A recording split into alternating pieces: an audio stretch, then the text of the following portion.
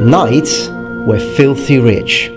Now, of course, there were the exceptions, okay? So, obviously, when we consider the knightly class throughout the entirety of the Middle Ages, yes, there probably were some knights who, for some reasons, fell into bankrupt and didn't have much money, but this would be the exception. The majority of knights, they were rich, and I'm not talking wealthy.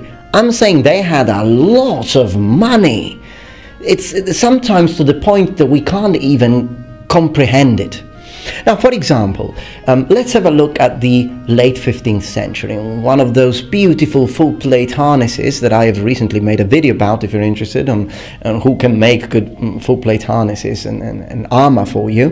Link in the description below. But if we look at these, well, one of the things is that when you see a historical reenactment in our day and age, and quite a lot of people actually ask, like, wow, that's an amazing sort of armor you've got there. Of course I don't, but I'm just saying, people say, when they see pictures, for example, and then they often ask, how much is that? And when you talk about prices, you say, well, 15th century full-plate armor can range from $11,000 to $30,000 to get a proper set made, tailored for you. Then a lot of people are like, wow, that's crazy, it's super expensive. And yes, given, it is an expensive hobby, isn't it? But then some people ask, they're like, it did happen to me, they're like, well, so knights had so much money to spend?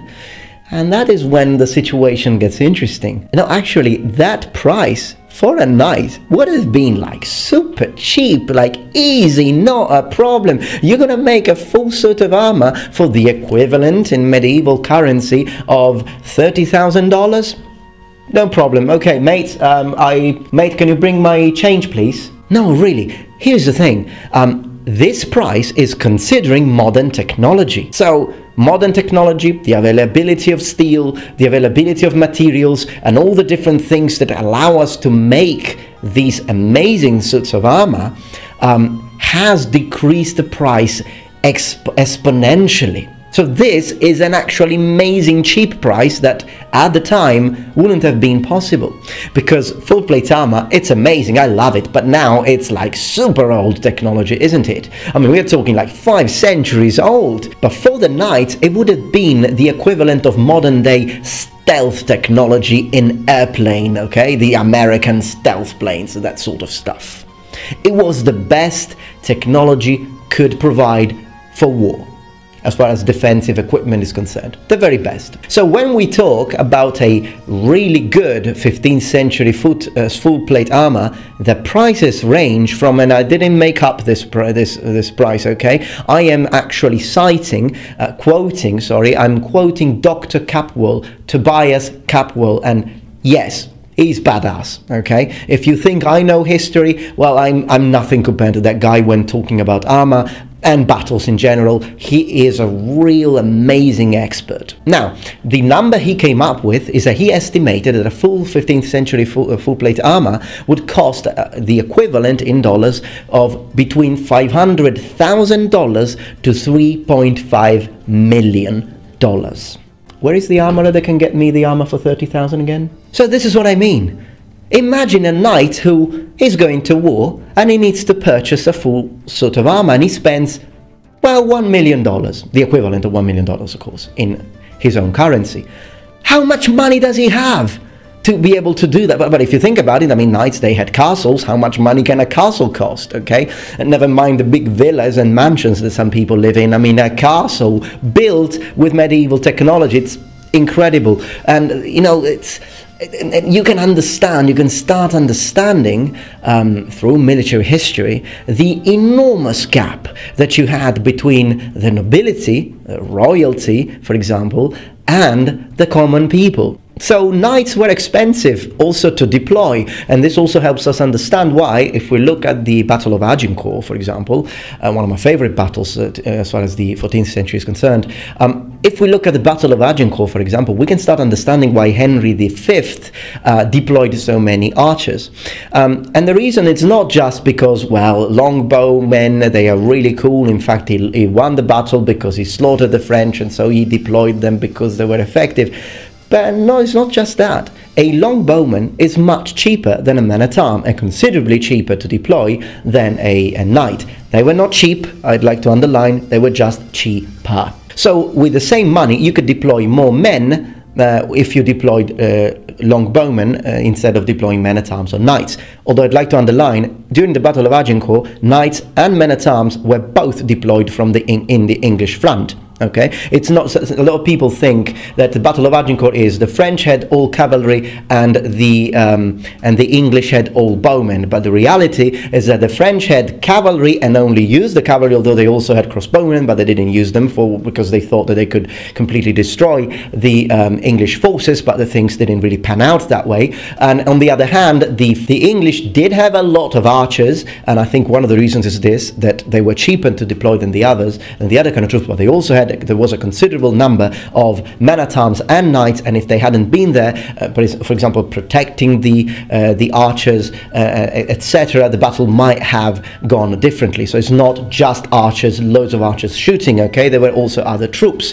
But the reason why I say that it's good to deploy archers in that case instead of men-at-arms, because archers, they were multifunctional. An archer can shoot a bow, but he can also fight hand in hand. And some of these archers were actually very well equipped, some of which did have basically the same level of armor than a man-at-arm, okay?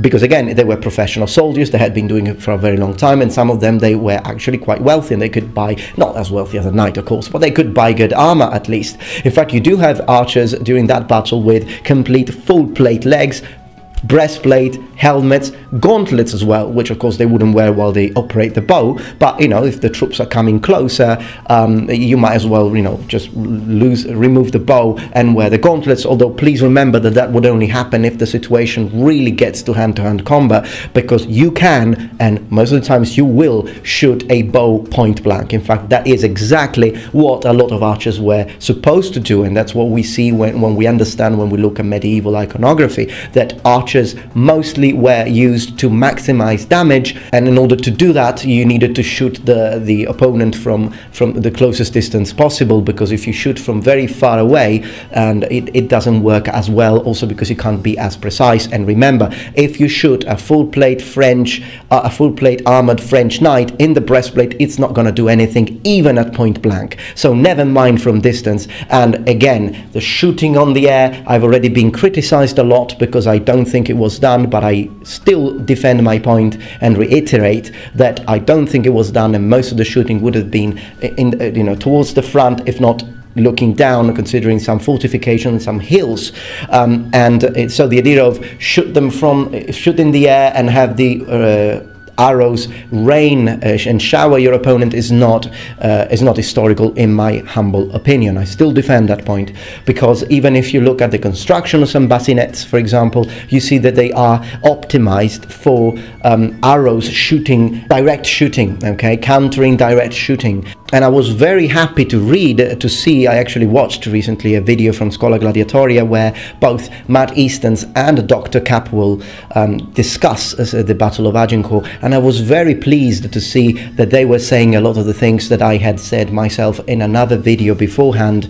where I sort of talk about Lars Henderson, and I mentioned this idea of, I don't believe that you would actually shoot in the air, but I think you shoot either point blank or anyways direct shooting. And I was very pleased to see that they also said that, because of course if Dr. Capwell said no, the archers shoot in the air like this, I'd be like, okay, sorry guys, I'm wrong, because I mean he's the, but the fact that I came to the same conclusion as the doctor really made me feel good about my point, and I'm like, right, so it is like this most likely. Of course with history then you can't always, you can never be 100% sure, but considering the fact that iconography never shows the idea of shooting in the air, considering the fact that it is mentioned that some of the knights in the French army, they were shot in the face from point blank, and therefore they actually were lowering their head, and you don't lower your head if you're getting arrows raining on you, and also the idea of bassinets being exceptionally good at deflecting arrows that come from either the front because of the muzzle that it has, or the top because they are quite pointy. It would make no sense to shoot like that.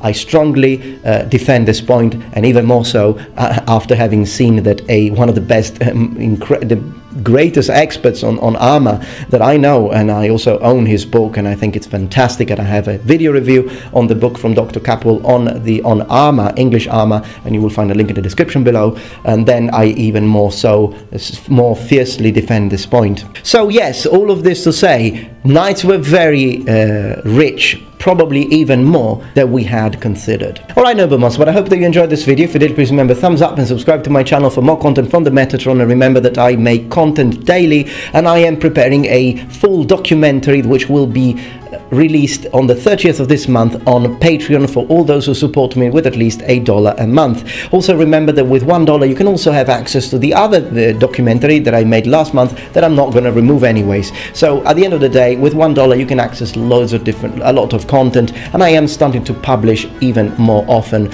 on Patreon too. Always making sure that I keep the amount of videos on the channel on YouTube untouched, so that you can also watch the content that you like for free. Thank you very much for your support, and remember, the Metatron has spread its wings. Goodbye.